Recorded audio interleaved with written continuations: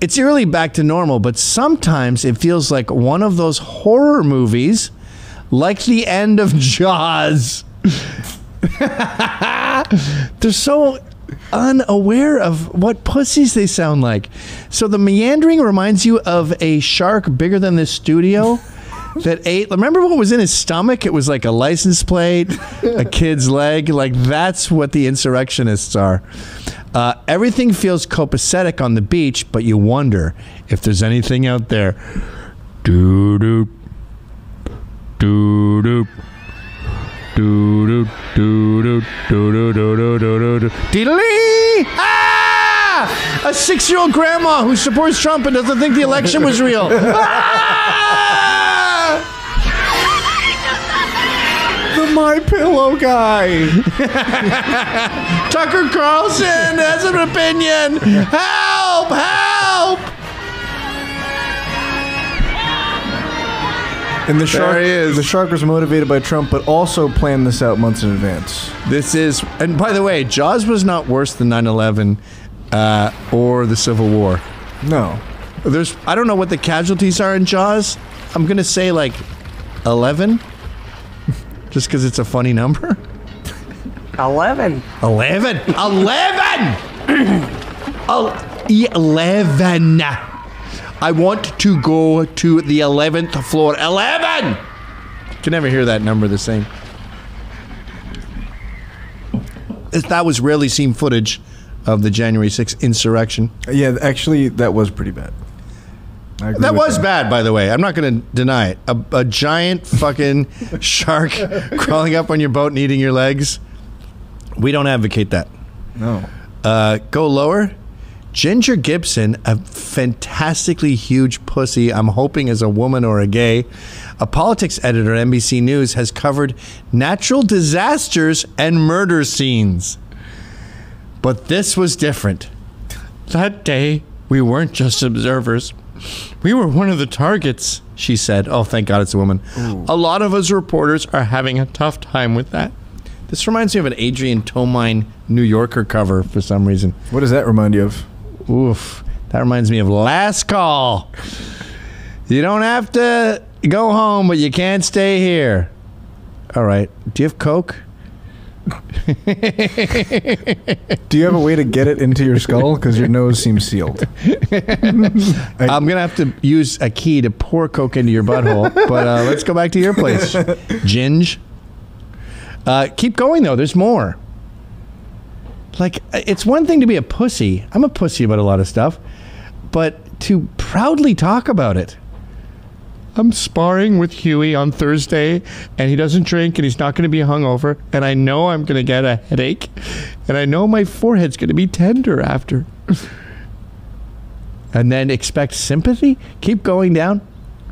I'm still not sleeping like I used to, even to this day, said PBS NewsHour correspondent Lisa Desjardins. I became kind of an insomniac, to be totally honest. I mean, keep going. It's gold. It's my office, the building I love most in the fucking world. I used to call the Capitol my girlfriend. I've devoted 15 years of my goddamn life to that building, said freelance reporter Matt Pussyface, choking up. Choking up. Oh my God. Now, I don't want to be there. Okay, we have to look up this guy. Matt Laszlo. Dude, do you have a dad? We got to get Matt Laszlo's dad on the show and just say, so how are you feeling about this particular quote? And how would your dead dad feel knowing his grandson said that the Capitol was the building he loved most in the quote-unquote fucking world, called it his girlfriend, and then started crying to Vice News, saying he doesn't want to be at his job anymore because the guy with buffalo fucking horns meandered.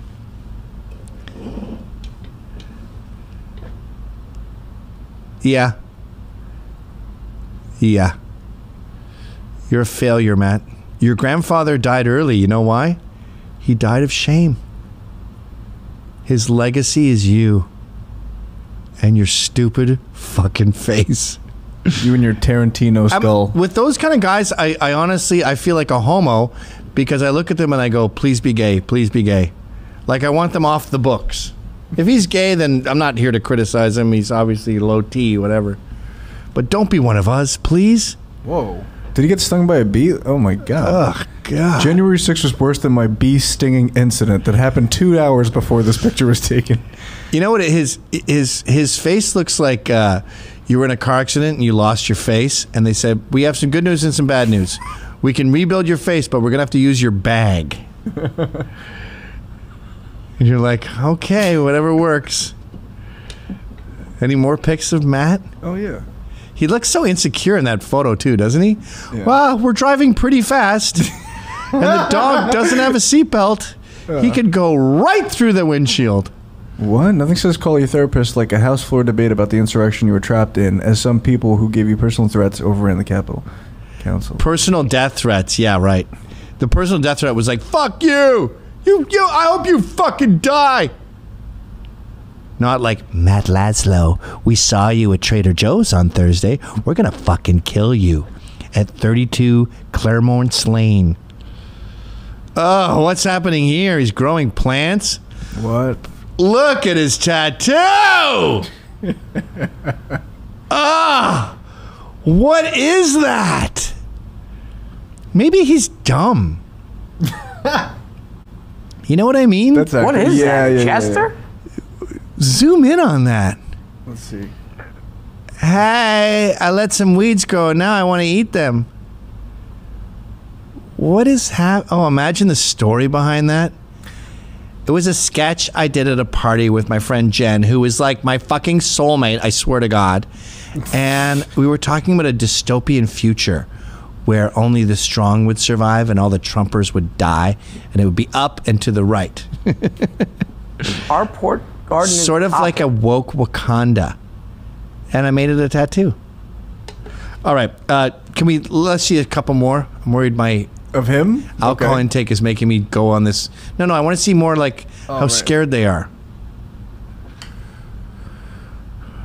My fucking girlfriend! Wait, he's the gay that says my girlfriend. Oh, so he's a straight. He's straight, yeah. Whoa. That's a weird Maybe it was type like of a straight. joke girlfriend, like my work wife. My girlfriend. Like that? Yeah. I was like, hey, girlfriend. Yes, queen. Oh, my God. It keeps going. So There's a lot more. Wow.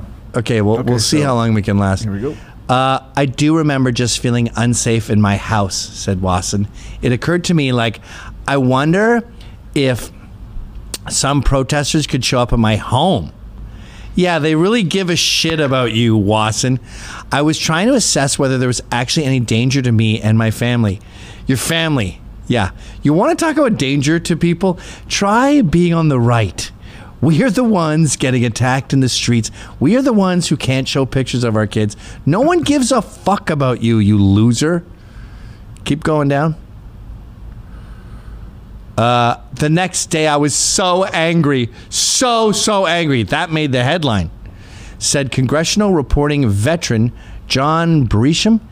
Anyone who doesn't want to come up here again, I don't blame them at all. Even a little bit. One iota. They all talk like little kids. Not even one bit. Not even one grain of sand. When the Capitol riot happened, I was 34 and a half. Read our full story. Yeah, that's the whole dang thing. We already did. And of course, our favorite frothing at the mouth liberal Amy Siskind, my neighbor, is still pushing for Proud Boys to pay. They must pay for the insurrection. Kind of surprising that the Proud Boys haven't been classified as a domestic terrorism organization. Okay, Amy, what about the Moors? What about Antifa? And then final story, Capitol cop Michael Bird, I believe his name is an incompetent boob. And that Antifa dude said, jump, get in there. She jumped in, which was stupid. And she got too close to Ted Pence. And this fucking trigger-happy moron shot her dead. And we find out that this guy has a long history of being totally incompetent because he's an affirmative action hire. Mike Bird was hired because he's black. Mark Bird. He dresses like a fucking idiot. He dresses like Tariq Nasheed. Yeah, with the matching tie and the big old He's like a pocket square. When you're Secret Service, don't have an elaborate floral pocket square with a matching tie. But there's all kinds of stories of him leaving his service weapon in the bathroom. He's got a laundry list of incompetence. And he got Ashley Babbitt killed. So when you were saying the death toll wasn't quite so bad at the meandering, you're talking about Ashley Babbitt, because the cops were not killed there, I'm afraid. They don't even show his picture in this article. This guy's No, you got to Google image him. successfully hidden off the internet for the most part. Well, you don't have to Google image And you saw him. the Legos thing, right? Yeah. They made I a didn't big thing mention it. about It's the on my Legos. notes, but Yeah. They caught someone with one of the meanderers. They went to his house, and while going through his shit, they caught him with a Lego of the Capitol building and a bunch of other buildings. So what's your point there, you dunces? He's planning what entrance to go into? That's like their model when they're doing their plan with the blueprints. Wait, and then Lego. a while ago, right, January 9th, fake Capitol invasion Lego set goes viral. Oh no, that's that Lego set that they memed. Oh Yeah. But yes, Ryan. that's that, and ages 6+. So, and they have Capitol invasion on there. So. Okay.